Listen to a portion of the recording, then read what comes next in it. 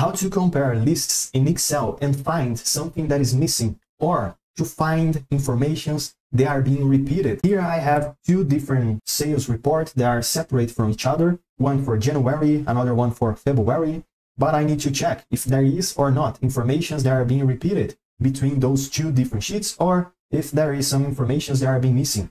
To do it, we need first to understand what we're going to use as the criteria, because what is going to tell us if something is being repeated or if something is being missing. So this is important to, let's say, to define. As the informations I have the order ID, the date, the product name, the brand, and the customer name and the state.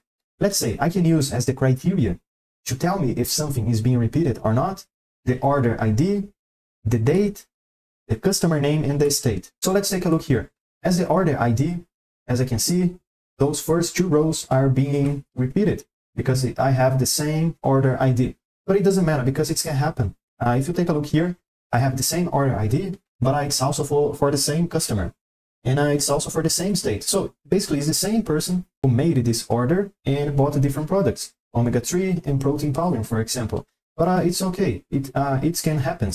I can have the same order ID to the same person, to the same state, but because the person is buying different products. But what cannot happen is, if I take a look here in the February, I cannot have here in the February sales the same order ID, the same product and brand, the same customer, the same state that I have also in the February sales report. Okay, so I need to do something here to be able to match those informations. I can use maybe the VLOOKUP function or the XLOOKUP function or even the countif function. I'm gonna use the countif function. As I have many different criteria, maybe we can append all those criteria together and then we can count how many times the same criteria appears in the other list that I have. But of course, there is many different ways to solve this question. Let's start with using here a helper column. And in this column, I'm gonna use equal sign, and then I'm gonna select my first criteria, that is the order ID, because the order ID can indicate to me if something is being repeated or not. So order ID. And then I'm gonna use here the ampersand, this one right here, to append another cell, another criteria. And another criteria that I want to append here, it can be, for example, the date. But I'm gonna skip the date. I'm gonna take maybe the customer. I don't think in this scenario that I have, the date is important. But so I'm gonna take the customer name. And then I'm gonna append, append with the state. Let me press enter here. And okay, now we append a lot of different cells together. And that way we have a more complex criteria. Let me click, hold, and drag down this function to make sure we can append all the rows that I have until the end of my data, like this. Now I'm gonna do the same thing here in the February sheet. Maybe I can use, again, the same column. This is gonna be the helper column, and I'm gonna append equal sign, the order ID, ampersand with the customer name, ampersand with the state, and then enter. Let me bring it down like this. Okay, and I'm done here too. And I can stay here in the February sales report, and I can use this specific criteria that we are combining multiple cells. I can see how many times this specific criteria appears also in the January sales report. To count this information, we can use a countif function. This is what I'm gonna do here. Let me just increase the size of the column O, click, hold, and drag to the right in between one column and another, column O and P, click here and drag to the right like this, okay? Now the column P, I want to use the quantity, let's say, enter. And as the quantity, equal sign, countif function, double click here, 1, 2 to select. As the range that I want to count is here, I want to use this range right here where we have the criteria and then comma. Now the countif function is asking us about the criteria argument.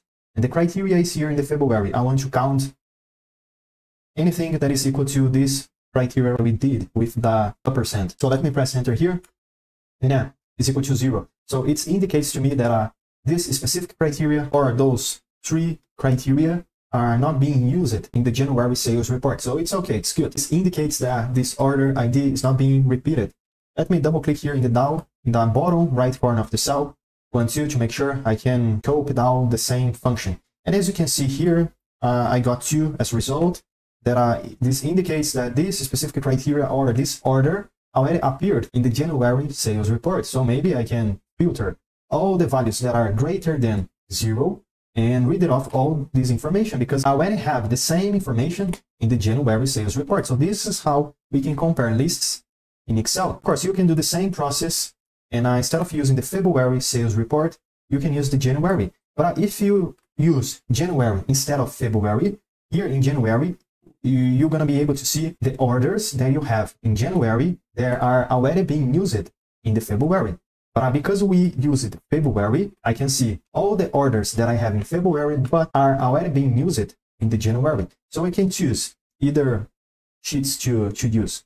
And with all those values that are greater than 0, I want to read it off the information, because I don't want to have repeated values. So how can I apply here a filter? Let's say I can click anywhere within those values that I have, and then Ctrl-Shift-L to apply the filters. I'm going to click here in the quantity filter like this, and I can select everything but the 0 and then click OK. So those are the repetitions that I have: 2, 4, 3, and on and on. So all those orders that I have here, these criteria already are being used in the January sales report. So I can select all those rows, clicking the number here to the left and drag down like this. And then I can press Ctrl minus to read it off all those rows. Now I can go back here to the filter and then clear filter from quantity, and I'm done. So this is how we can check the missing informations, see what we have in one sheet and don't have in another one, and also how can we see the repeated values, compare 2 lists in Excel or 3 different lists, or you can use as many lists as you want to use here. So I hope this video can help you out, and if you have any questions or any suggestions to the next videos, let me know, comment down below, and I see you tomorrow. As every day has a new video, I see you there.